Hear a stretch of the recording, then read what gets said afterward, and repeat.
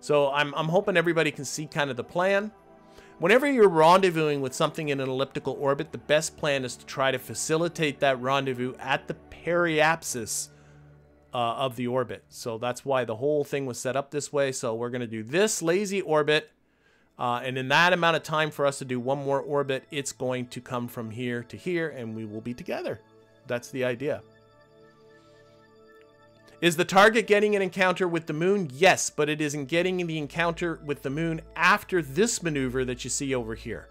So that's why I want to meet it now, so that we can perform a burn here, so that we can tweak our encounter with the moon, so we can get into an orbit that goes to Mimbus. It's also complicated.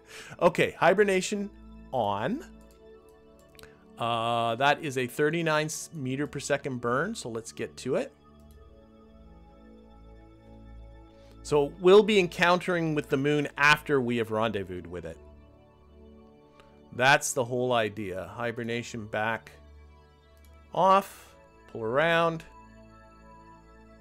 We got it. I'm not worried about electricity anymore.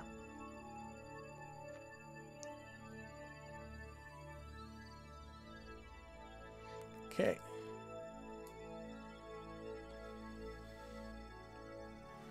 I know. It is a complicated situation.